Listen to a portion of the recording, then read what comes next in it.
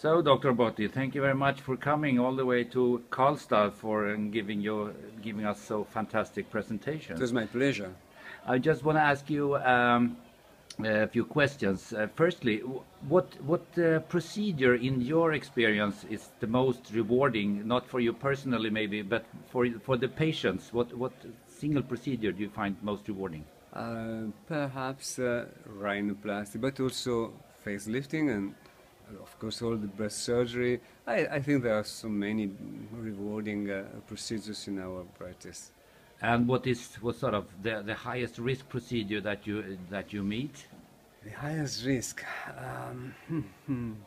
maybe the first couple of years when you are starting using deep facelifting. With experience, you stop having problems.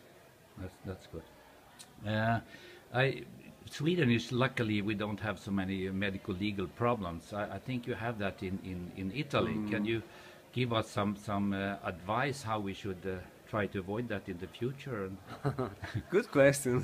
If I would have any answer to this question, we could use in our country. Italy is like the States. The lawsuits are a lot. There are also bad surgeons, I must tell the truth.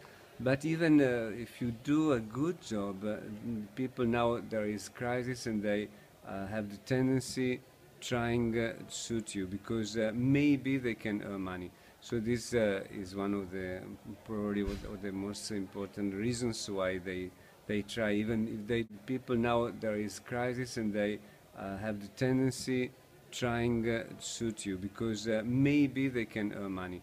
So this is one of the probably one of the most important reasons why they try, even if they don't really have real problems.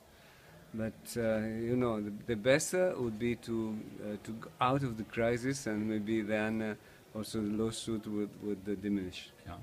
And also perhaps continue education and Yes. invite the best surgeons in the Of world course. to come to us and teach, like in your case. Thanks. But you are right. Yes, continuous education is very important. Could you consider coming back to us in the future? Oh, I like a lot Sweden, so for sure I would appreciate to come back. Sure. Thank you very much. Thank you very much.